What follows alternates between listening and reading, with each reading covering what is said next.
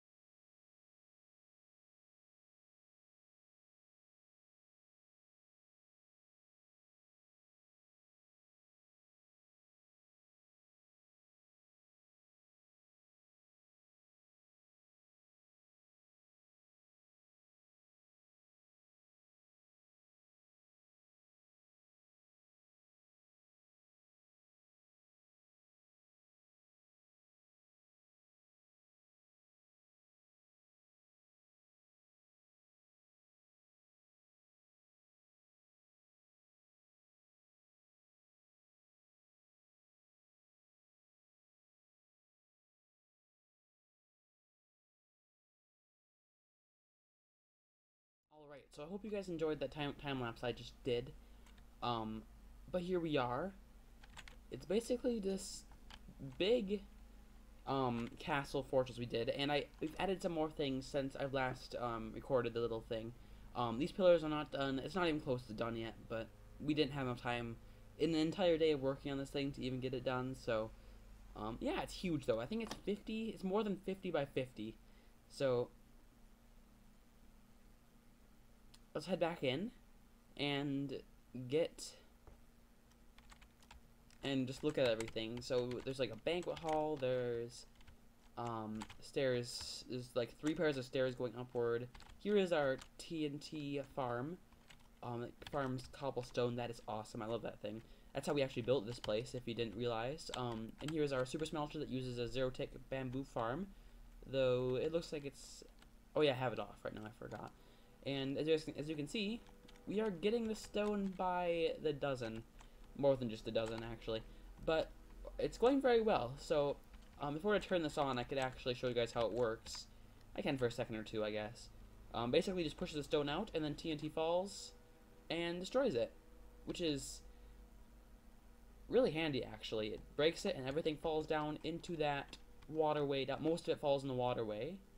And basically, we just get lots of cobblestone, and then we can take it all from down. Let's turn that off first, though, because it is a laggy machine. There we go. Alright, off. And then on here is where all the cobblestone goes, and we've used a lot of it already. That's why these are all empty. On obviously the floor, which is all cobblestone in this entire castle, and not just the floor though. Just building the bricks for this entire thing took forever, and so let's go upstairs and see my base. So I've set up a little temporary base. See if I can find. This is a throne room. Currently it's just dirt, but that's the best we could do right now. So it'll have to work. I am easily gotten lost in this place. I will get used to it eventually, but it might take a little while. But I also have this little staircase going up to my base, which I always forget is here. Nick Nog's base. So I just have this little corridor here with chests and shulker boxes and more stuff. And some more building supplies that I brought for, basically for this place. That's a lot of wood, by the way. The wood farm works again. It broke in between episodes, but I fixed it in between episodes. I hooked up a TNT duper to it, so I no longer have to craft the TNT myself. So yeah, that's awesome. We're going to be working here a little bit this episode, but there's one thing I want to show you still. Alright, I finally found my way up here. It's like amazing here, but this is the mob grinder that we have set up. So there's actually a top floor to this place, and the entire top floor is a mob grinder, which I could show you guys, but I really don't want to go up there. Yep, see, there we go. There's a zombie right now, and then he'll die, and all the stuff will fall in the chest. We'll see if that happens. Yep, there's 4, and there's 3 now. There's another zombie, so it's huge. Up there, you can kind of see the water that pushes them in. It's huge. It's like a really old-fashioned one, so they're ones that just waterways and they fall in. But it's so big that I think it's pretty effective. And we're going to be stuffing this castle full of automated farms, so it's going to become a lag fest, but I do not care. It'll be awesome. And it'll also be an absolute nightmare to get around in here, but I don't care. It's worth it in the long run. Especially if the server goes into a war again, this place will serve as a really safe place to be. Alrighty, in the next episode, we're going to be working on this place more, like adding something underneath it, maybe. That'd probably be a good idea, so it doesn't just look like a humongous floating castle, which is a bit strange. But yeah, thanks guys for watching, and we'll see you guys in the next episode. See ya!